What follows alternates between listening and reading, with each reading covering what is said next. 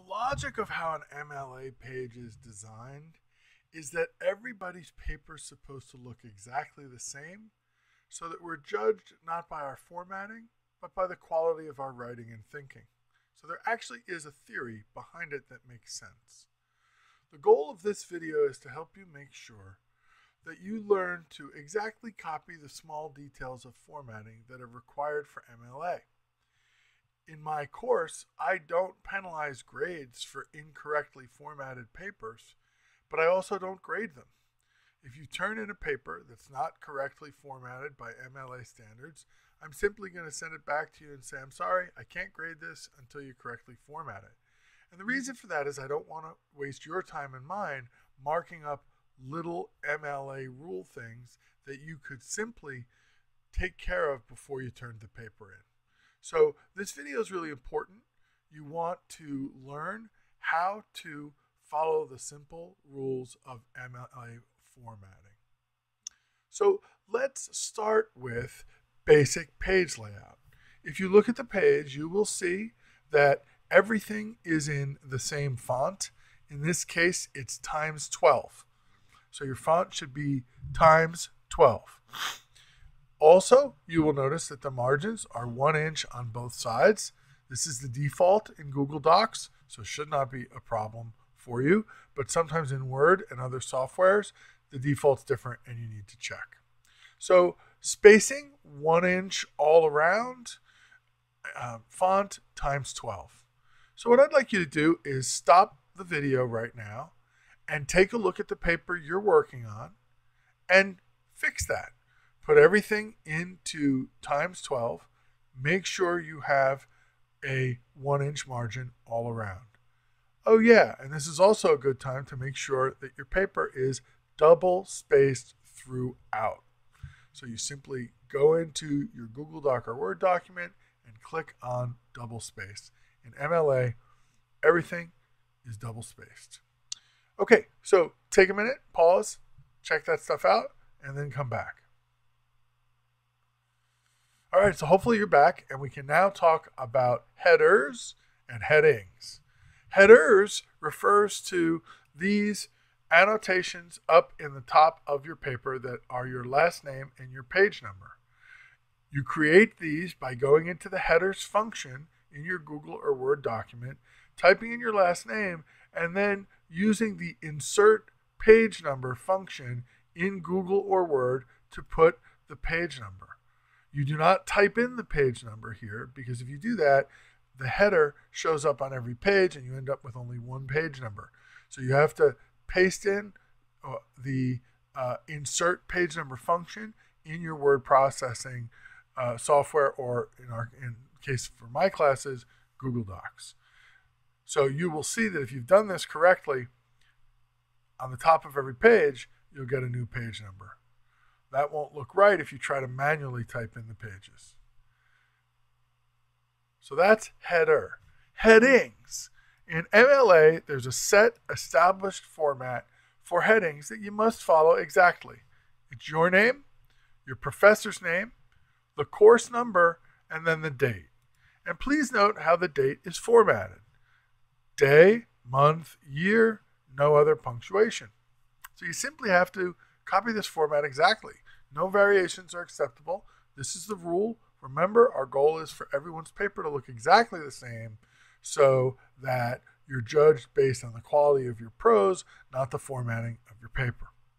One last thing before I send you back to your paper to check and format: title. It's very important to have a good title for your paper. Try to avoid something like paper 1, paper 2, paper 3. Give your paper a title, but then remember to format it correctly. You'll notice that this title is centered. You'll notice that it's not in any different font. It's in the same font as everything else. It's not in bold. It's not large. It's not underlined. Please make sure your title looks like that.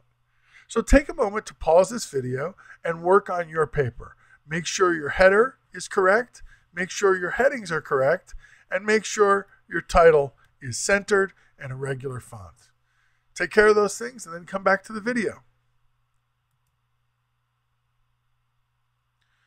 All right, so hopefully you've come back now and your paper's really starting to look like this sample one. let's talk about paragraphs. One of the things that students will sometimes forget to do when they're paragraphing is to indent their first sentence. And you'd be surprised how difficult this makes to read a paper when paragraphs are not indented, because it's very difficult for a reader to know where a new paragraph begins. So you want to make sure that all your paragraphs are indented. You're also going to want to make sure in MLA that you don't put any extra lines or spaces in between your paragraphs. So when you move from one paragraph to the next, the only way that you need to indicate that is by indenting your paragraph. So take a minute right now and make sure that all your paragraphs are properly formatted, they're double spaced, they're indented, and there's no extra lines between them, because those are the MLA formatting rules we want to copy. And once you've done that, come back to this video and we're going to talk about what quotes should look like and how they should be integrated into MLA papers. Okay, so hopefully you're back now and your paragraphs are looking correctly formatted. Let's look at how we integrate quotes and paraphrases from our sources into our document in proper MLA format. Now, we've already reviewed this earlier in the writing process, but I want you to go through your paper carefully and check one last time. Because once again, if this isn't done correctly, I'm just going to send your paper back to you and say, hey, please fix this before I read it. Okay, so the way we work in quotes, first of all, is we want to emphasize working small quotes into our sentences. And so this sample essay is a nice way to do that. Notice how there's a short quote integrated into the flow of the writer's sentence. Then you get a longer quote in here, and we're not going to do too many of these because I really prefer the short quote, but I want to point out to you some important elements of this. All right. First of all, I really want to focus on the end of the citation. So you see here, there's a quotation mark, and then there's a space, and then there's the parentheses, and then finally comes the period. So quotation mark, space, parentheses, page number with no abbreviation within it, and a period. That is the correct closing of a citation. Any variation of that is not MLA correct and isn't acceptable. You just need to take the time to go through your paper and fix these carefully. Notice that we don't have to put the author's last name in this citation because she has been mentioned in the body of the paragraph.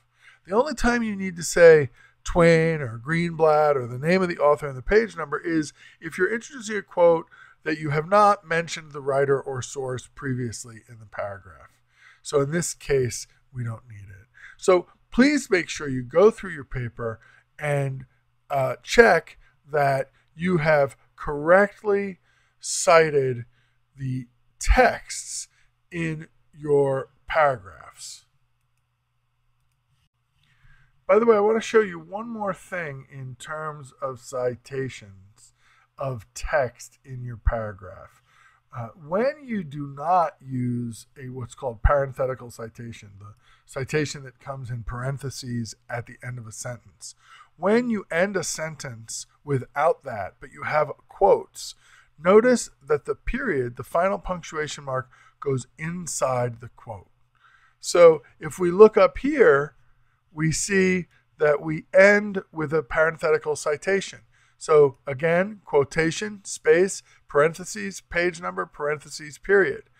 But when we don't end with a citation, it's a different rule. Parentheses, last word, period inside, not parentheses, quotation, language, period inside the closing quotation. So there are different rules for when you have a parenthetical citation and when you don't. You want to go through your paper and make sure you've consistently applied the correct punctuation rules when you have a citation and when you don't.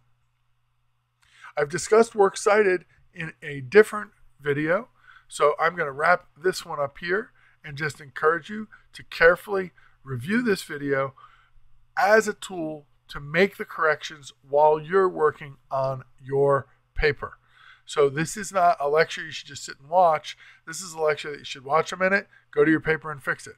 watch a minute, go to your paper and fix it. Now, I've used a sample paper here from the library's MLA website. So this is what the library's MLA website looks like. And you can see there are 2 sample papers. So I encourage you to go back and look at either one of those. There's also a really nice MLA style handout. It's a very valuable tool. Hope this was helpful. I hope you carefully use it to MLA format your paper. See you in Canvas.